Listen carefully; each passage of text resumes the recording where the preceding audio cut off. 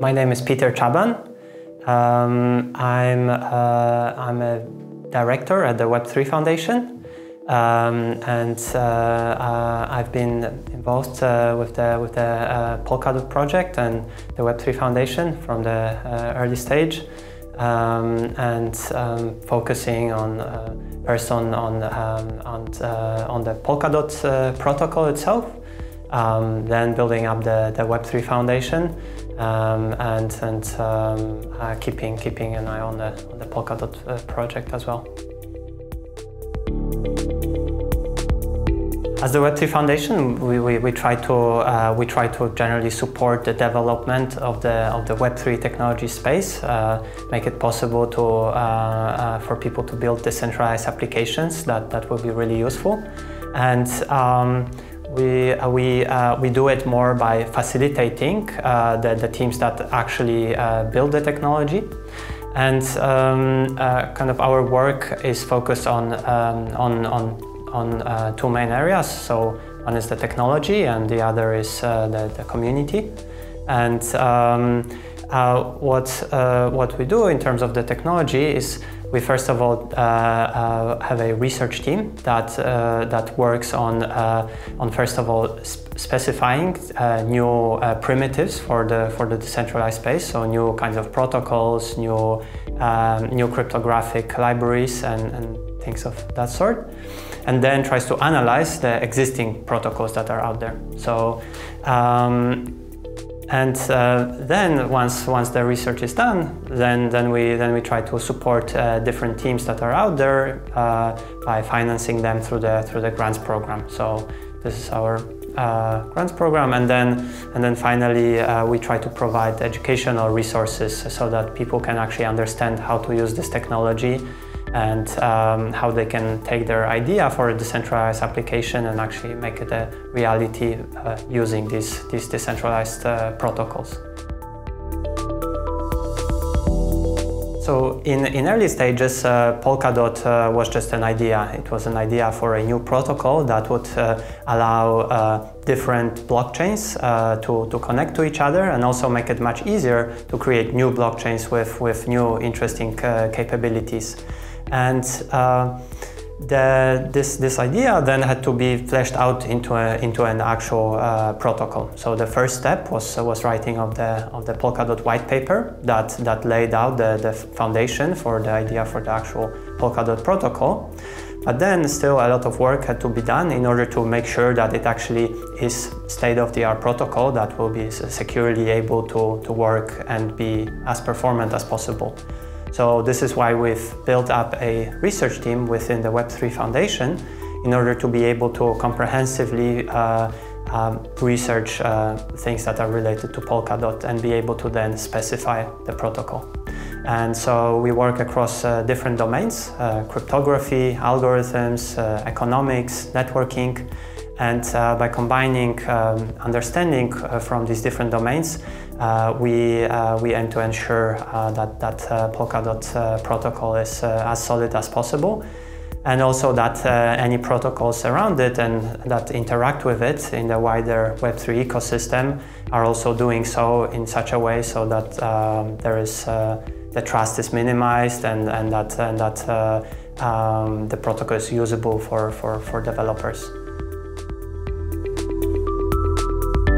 So the research team at the Web3 Foundation produces a number of different outputs. So some of them are write-ups about the different parts of the protocol that then get formalized into papers.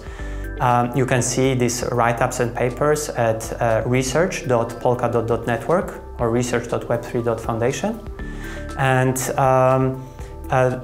that is a fairly deep dive into an actual nitty-gritty of the different protocols that we do.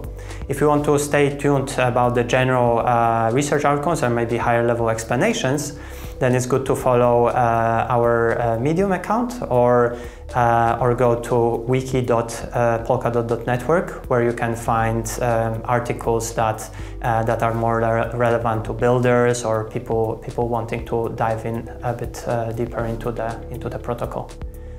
There are also some other things that the Web3 Foundation research team does. So in particular, we take care of the specification of the Polkadot Protocol. So this is a document that allows different implementation to make sure that they stay in sync and also allows proper analysis of the protocol because it describes it in detail. We also work on tests that can be applied throughout the different implementations that are out there, and also build some cryptographic elements that are used within Polkadot that can be used more widely within the Web3 ecosystem. So in particular, if you build an application, you can have a look at the Snorkel library in the W3F organization on GitHub, and that provides a lot of interesting capabilities like of course signing and verifying messages, but also verifiable random functions, batch verification, and multi-signature capabilities, and other interesting things that you can use when building your application. So we, as the Web3 Foundation, don't build any of the protocols that are out there. We want to more focus on facilitating the community of great projects out there to actually build these protocols and build tools and UIs that allow people to access decentralized applications. And this is why we established the grants program, in order to be able to distribute funding to people that have great ideas but need funding. And you can see the entire process and more information on grants.web3.foundation. And our grants, the general grant application process is fairly simple. The grants that we give out are up to 100,000 francs. And we give grants for a wide range of topics and wide range of technologies that fit within the Web3 technology stack. These go all the way from grants that apply to the networking stack, so especially to P2P and WebAssembly, all the way through grants for writing different blockchains that are compatible with Polkadot or bridging existing networks to Polkadot. Then looking at the stack, grants for second layer protocols, so things like stablecoins, identity systems and other protocols of that sort. Then deployment tooling and different dependency management tools and things like that. And then finally wallets and UIs and things that actually allow users to interact with decentralized applications.